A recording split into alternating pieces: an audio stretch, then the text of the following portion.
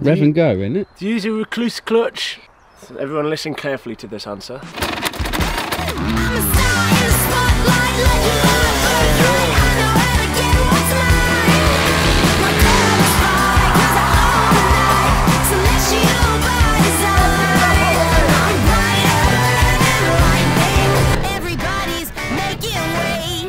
Welcome back. Going off the comments that you've all been waiting for.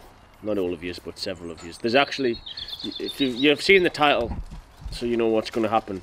There's already one of these on the channel, which a lot of you clearly haven't been able to go and find, judging by how many people want to see a bike check. Innit, Ed?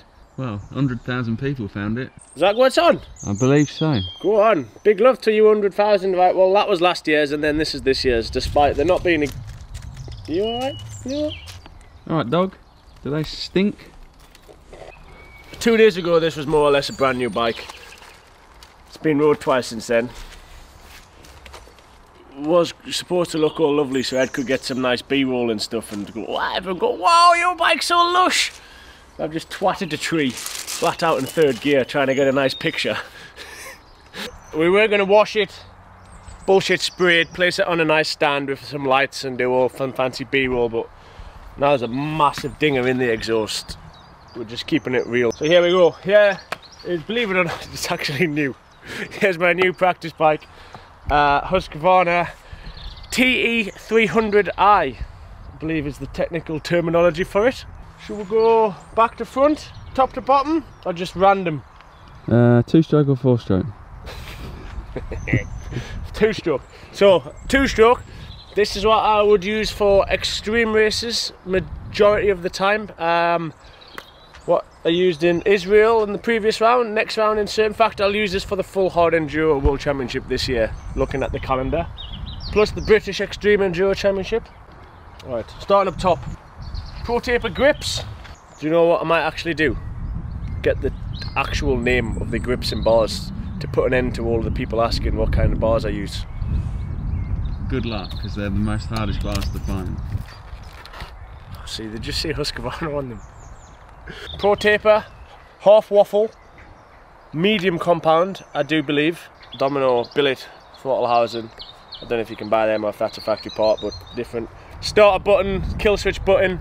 Obviously, wire and harness is different to stock. So, like our wire and harness gets built around the bike, so each mechanic kind of does their own thing and knows exactly where every there's a lot of birds going on in here. That's alright, we like birds. So we're in nature. We thought we'd leave the garage since England's delivering such beautiful weather conditions. It's actually nice being outside, isn't it? So yeah, every mechanic kind of does their own little thing with the wire and harness. But anyway, I like starter button on the right, kill switch button on the left. You Americans will find that a bit weird, I'd imagine. Light switch, little pull switch here on this nice little carbon bit. Sure, I'll do a slow-mo and put this little carbon bit in there. That's obviously factory. 9mm clutch pump, makes the clutch a little bit lighter for them long days whilst riding. Husqvarna power parts, little bling bits, but also allow it to move if you have a crash. Factory Brembo front brake, 10mm pump on there, a bit more aggressive. Cone valve forks, obviously. A few videos ago I tried to explain about suspension and I did a very bad job of that.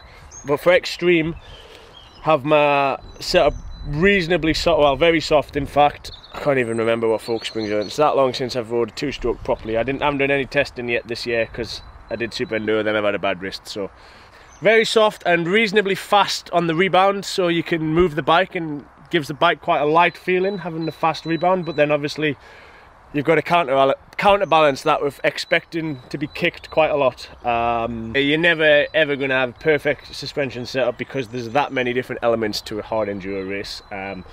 But in my opinion, you can gain more time on the difficult sections than you can lose on the fast sections. So going on the softer side and having a little bit of a sketchy ride for the fast sections is worth it for being able to have maximum traction and straight line up them difficult hills. Michelin tyres and mousses, front and back. Run the 90-100 big tyre for everything. Doesn't matter what kind of race it is, super enduro, hard enduro, cross country. Change the mousse size slightly depending on the race, but always the 90/100 on the front. XL rims, Brembo discs, very strong them. Touch wood, don't think I've ever bent a disc since we started using them a few years ago. Pull strap on the front, hopefully you don't have to use this, but well, they're getting actually less and less. Most races where there's no outside assistance now, so these are kind of getting made redundant, unless it's really hard and we have to help each other. Handguards, obviously, lots of trees in Enduro. It's often cold, raining, mud, all of the elements thrown at you. Not a particular big fan of handguards. I like Super Enduro in the winter when we don't have to use them, but it is what it is. Coolant fan, arguably one of the most important things for hard Enduro. FMF front pipe, which this maybe isn't the best advertisement for it. However, the bike still actually runs quite well like this. I rode afterwards for like 20 minutes after I'd done that, and Ed's just rode it around the garden and said it's still quite good. And despite this rather large dint, the engine flange and all the front of the engine is still intact, so it's kind of like the dint, which is obviously you're not gonna, if you've paid for it, you'd be quite upset by doing that, but at the same time your front of the engine's fine and you've not done any major damage. But anyway, FMF front pipe and rear silencer, big fan. Love the power that gives, quite good for low end torque when you're pulling up the hills, like that. Rev and go, isn't it? Do you use a recluse clutch? So everyone listen carefully to this answer, so you don't have to ask anymore. Yes, however, not the automatic one. I can definitely guarantee you, I don't, Graham doesn't, nobody does. Show us.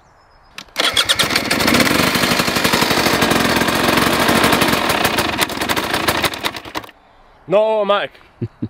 Recluse basket, because it's billet, so it's a little bit stronger than the stock one. Standard clutch pack, standard spring, well, diaphragm, everything else standard. Standard slave cylinder on the other side. A lot of the guys, I'm the only person on the team now, so I can't really speak on behalf of my teammates because I don't have any. We're running the Recluse one. I prefer the stock Brembo one. This is a big talking point because they don't come stock with them. Yeah, they don't come stock. We put them on obviously for safety. You can buy a kit to convert to your stock engine. To be honest, I've also never ever had to use that in a race. I'd prefer to keep it that way. Different brake tip, a little bit sharper, a bit more feel. I'm guessing this is aluminium. I'm not sure what material it is. No, it must be steel because it bends like fuck. I honestly don't know what material it is, but I find it bends rather than breaks, so rather than it snap off and then it'd be really difficult, you just end up with it bent up. But it sounds a bit weird kind of preparing to bend your bike, but you've seen the kind of shit we do in races, like it's gonna happen sooner or later. You're gonna clip a rock. Raptor foot pegs on all my bikes, -5 mil down, 5 mil back for extreme, same as I run in Super Enduro.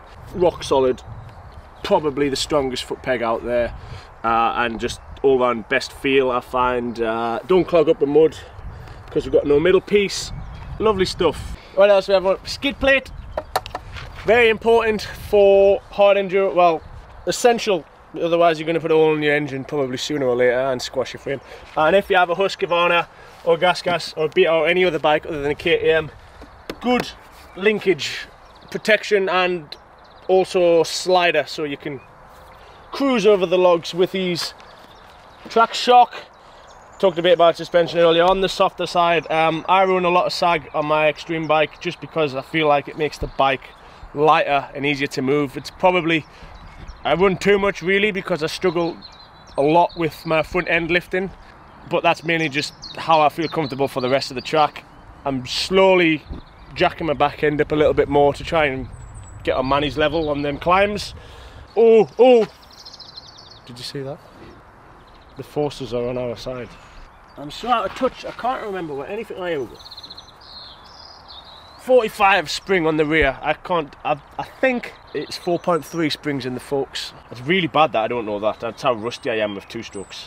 Anyway, 45 spring on the rear. Stock linkage on this bike. Super Enduro, I run a longer one. Stock linkage on this bike. There we go. Factory power valve, you can't have one of them, but that's what we run. Pull strap on the rear. This one actually gets used quite a bit when you're manoeuvring around on ledges and cliff faces and stuff. Should I? Oh god, oh god. That's just at the angle. It looks shit nowadays. Yeah. Something in there. No. That's what that stone's for. Oh, seat cover, as Ed's just put, very important. Spend a lot of time in near vertical positions. Important you don't slide back. I actually rode someone else's bike up a hill because they were stuck yesterday whilst riding, and they had a terrible seat cover on, and it made me appreciate mine all that more. I run a little bump here. It's difficult to see. Can you see it on the camera? Not really. Out here. Goes up a bit more. Very small bump, not like as aggressive as like a motocross one to stop for like acceleration. I just like to be a little bit higher when I'm off the back of the bike. Disc shock fin thing, also very important. You go through rocks quite a lot.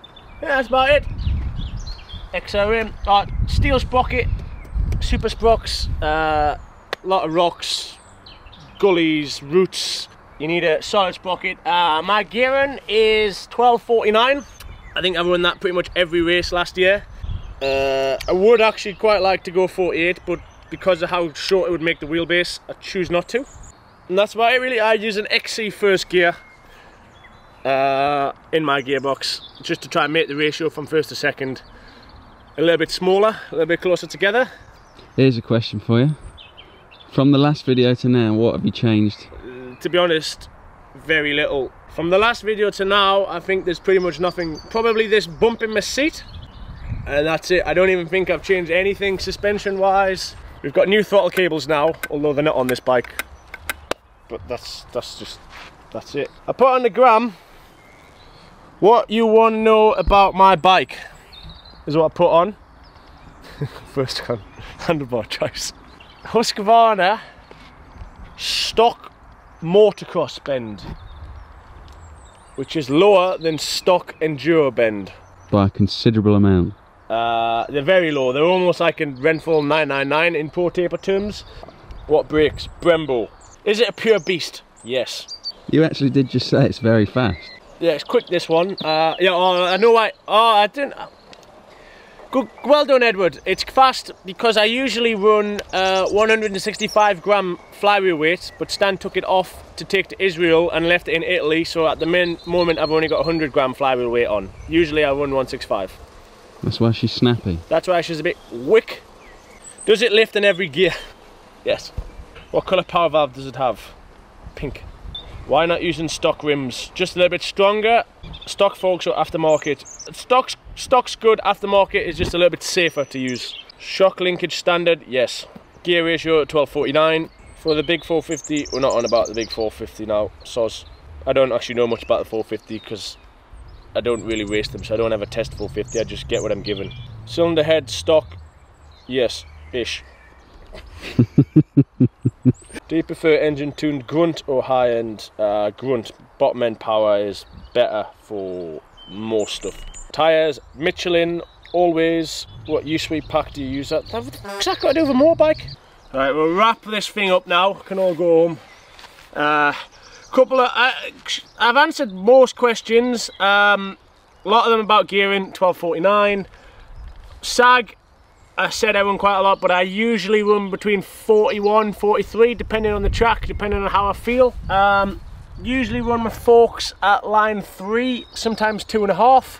I think that was about it for all the serious suggestions. Recluse, it is not automatic, but it is a Recluse. Handlebars, stock width. Triple clamp offset, 22mm, stock. Used to do 20, gone back to 22, and I think that's it for the serious ones. Wheelbase, axle to axle, about that big. Gearbox, mapping depending on the race, depending on where we are, but my bike does different mapping to yours anyway, so you don't need to, that makes no difference. Any secret bits you can't tell us about?